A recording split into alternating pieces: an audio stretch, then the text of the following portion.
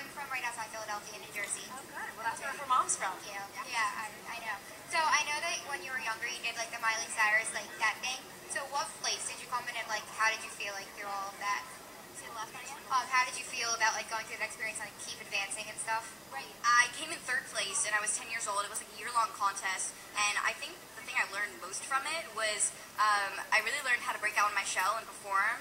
And I also met a lot of great people. I met my vocal coach. I met one of my best friends. And it was just a great experience to get me kind of jump-started on the career that I want to do for the rest of my life. So it taught me a lot. Congratulations. Thank you so much.